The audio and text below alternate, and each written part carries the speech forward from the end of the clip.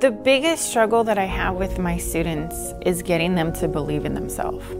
I tell them all the time, you guys are so much better than I was in high school. You guys are so much better than I was in college. And I'm not lying. You know, AP classes are a big thing. And everyone's like, oh, AP scores, AP. And I'm like, what could we do to prove that my students know how to do something? Like, yes, they can get an A in the class. And yes, I can provide work.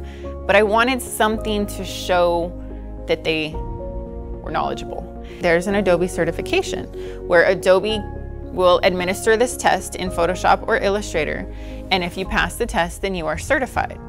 And I thought, wow, that sounds really amazing, because then they could take this certification and go for a job and to say, look, I'm proficient in Photoshop and or Illustrator.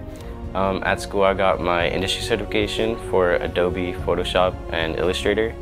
And my teacher said, like, oh, that's great for resumes. Like, it's something that costs money. We're getting it for free. So I got 2 of them. That's how I got the job. And it made it way easier to just put that in my resume. Just as my teacher had told me, like, it really did help. It usually takes me to my second year, my advanced students, before they really start seeing, like, I can do this, and I like this, and I'm good at this, and I could make money at this. They have serious talent, and it's just getting them to believe it.